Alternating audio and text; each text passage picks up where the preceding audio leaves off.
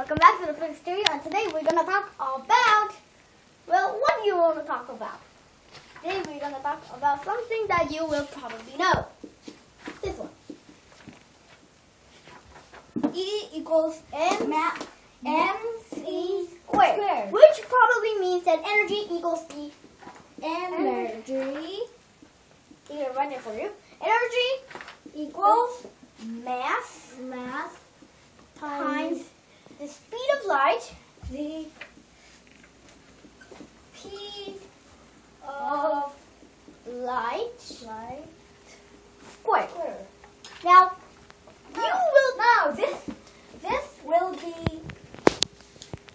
this will be in seconds. Yeah, that means that means 299799245. How did you memorize that? Just with approximately 300. But let's do it. The E equals mc squared. You probably know that is perfect, but that does not mean it's perfect. It actually needs more. The real equation is E equals squared equals mc squared plus PC squared. Now the P is the momentum. I've heard of that, but yeah, you don't know that is. Okay, so what I'm gonna do is that you can make this triangle. okay, triangle.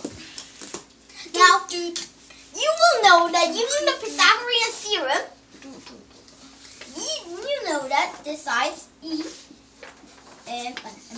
PC and MC squared. Using the Pythagorean theorem, you can get E squared equals MC squared plus momentum times the speed of light squared. Now, we're going to explain why it is like this in another video, but the time is getting bigger. Because you can go back to our good old friend equals MC squared, because if you're doing something like that has mass, like me or Ben, there's no momentum. So it's going like this. So you can still stick back to our good old friend equals MC squared, but when you're going to near the speed of light, it's going like this. So E equals PC. But what is it?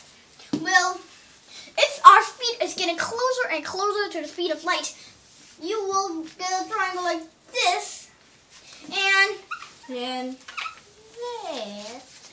Okay, so you have learned about Ben's messy triangle, because if you have E is always slightly longer than PC. Yeah. Because there's an MC squared here. So anything can really reach the speed of light, exactly, right? Because there can't be no mass. And always the hypotenuse is longer than its ellipse. If this m equals 0, You're doing zero, Phil. mc squared was 0, so PC can be equal to E and PC, and this is 0 times c squared, and this is nothing. 0. Oh, you're doing zero, Phil. Yeah.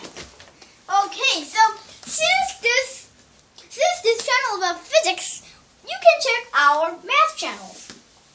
Because, well, I can show you some math in this channel, which can put an annotation right here or anywhere. And you can subscribe to my another channel, The Weekly Science, which I'll tell you about more science and stuff. My channel is MSP040707. But also, you can say what is your favorite number. What is your favorite number? Write it on the board. Favorite number? Yeah. Wait a second. 7. Yeah. 7 3 7 4 7 0 7. Oh, that's your favorite number. Well, my favorite number. No. 777 4707. My favorite number is, well, it's a huge number. You remember Avogadro's number, the mole, plus the speed of light, plus pi, plus tau, plus the golden ratio. Then you can have an irrational. You can make it to 3 pi. Yeah. So Let's talk about it later. Tau is 2 pi. yeah, tau is 2 pi. And well, that was really wrong. My favorite number is Oh no. My real favorite number is 777040707, and that is why 07040707 is my channel number. oh yeah, and my favorite number. Well, my favorite number is just many of my favorite numbers. One of them is 1024. If I do a zero fill, 1024. And that is 2 to the 10th power. Yeah, so that was today's our physics trio, and another guy, Jason, is not coming. And so we'll come back in our new another video. Wait. What? BABOKIM. What? 743 is Jason's channel. So visit Jason's channel too. Don't be sure that there's no Jason in our trio because Jason didn't come today. No, here's Jason. Cheese. Okay, so and final warning: don't forget to be awesome. Thanks for watching. This is a slate. 3, 2, 1.